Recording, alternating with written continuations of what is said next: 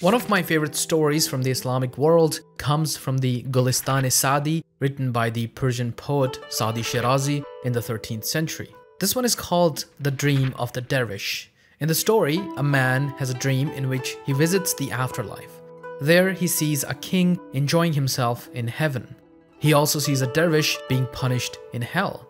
He's shocked by this and so asks what the reason for that is.